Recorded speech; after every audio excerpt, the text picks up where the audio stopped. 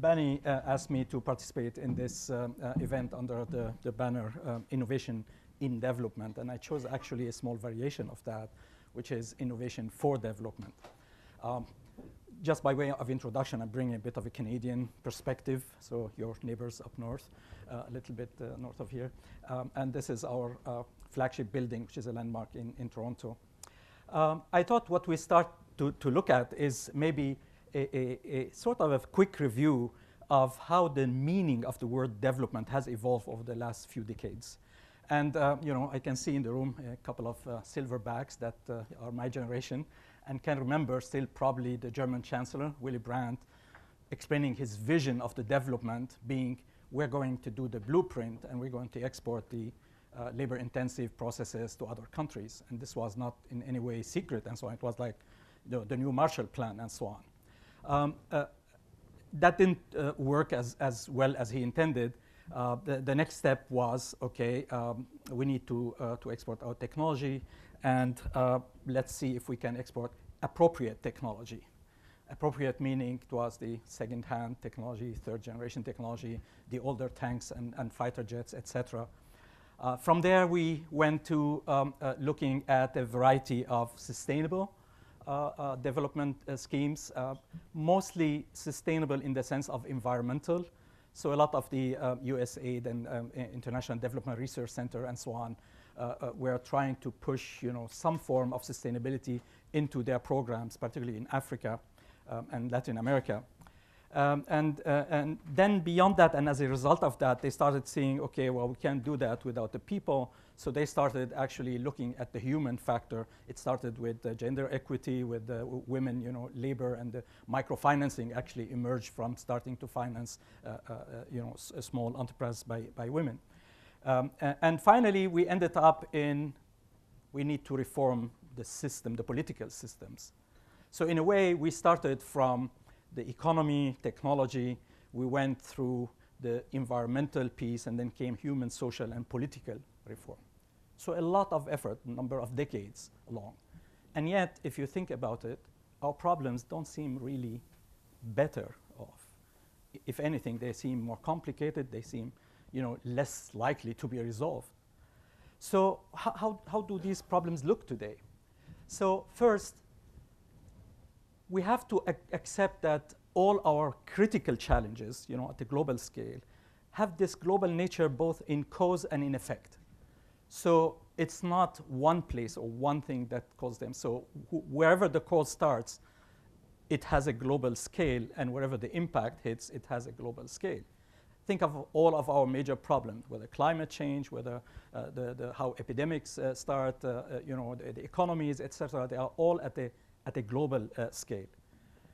Then on top of that, they are highly interconnected and interdependent, right? So there are so many variables, and I don't mean just variables in the sense of economic variables and like engineering variables where you can have some uncertainty, but there's, in addition to those large numbers of variables, uncertainty about the human behavior, in particular the human intervention into those systems. So whatever you do here, everybody speaks about the unintended consequences. Well, most of the policies of the past decades, if you thought about it, had really a lot of major unintended consequences.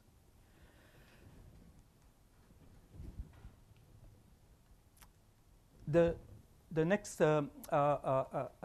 point that we have to recognize in the present challenge, critical challenges globally, is that they are often very complex and at times really what we call wicked problems. A wicked problem is a problem that, first of all, you're not sure that it has a solution. And two, even when you find the solution, you are not sure that you have found the solution.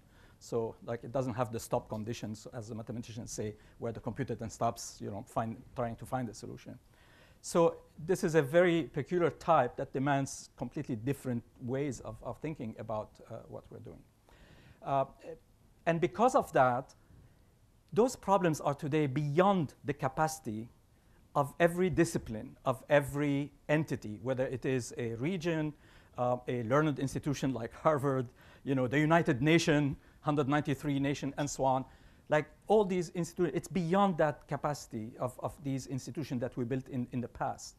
No single person, no single entity can actually resolve those problems because of that. And more importantly, what we're starting to see is that these challenges are setting up an absolute value, absolute threshold for how much runway we have, how much time we still have. So in the past, we used to compare with our own past performance. So how did we do last year? How do we do this year? Then it started becoming, well, let's compare with some other competitors or other organizations. But now we have to think, is it going to be enough in order to pass the wall that we seem to be coming towards at high speed? So if these are the characteristics of the present challenges, what are the implications of that? Well, the first one is that development is global. Duh, everybody says that. But what does it mean, global? Well, from my perspective, it means global, including the developed countries. We have this notion that development is for emerging and developing economies, but it is actually as much needed because of the global nature and the intricacies, interdependencies for us as developed economies. So that's something that we need to think about, because a lot of the things that we are doing today have severe implications on all the rest of the development spectrum. We need an unprecedented level of collaboration. And I say unprecedented because so far we were blessed with a lot of freedoms, a lot of resources, a lot of runway, as we say. And we didn't have the need to really collaborate. So we could actually compete against each other. The metaphor I'd like to use is like you are on a luxury cruise ship and everything is fine and you're sailing and plenty of food. So if you went and competed of who is going to get to the table of the captain or who is going to get to the bridge, that's fine. Think about the same situation if the ship is sinking, right? And it's facing a tornado on top of that, and there are some equipment failures on that luxury cruiser.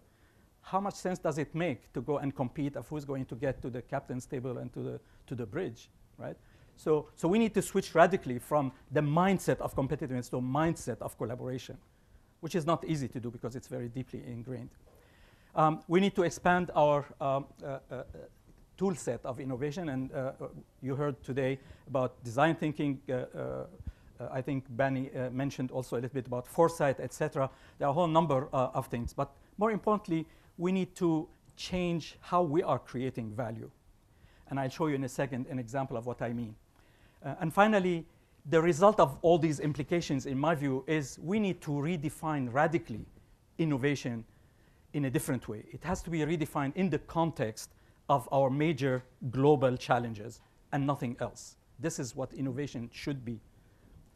So here's the first one that I would like to show you. This is called the Dublin innovation types. There are 10 types of innovation.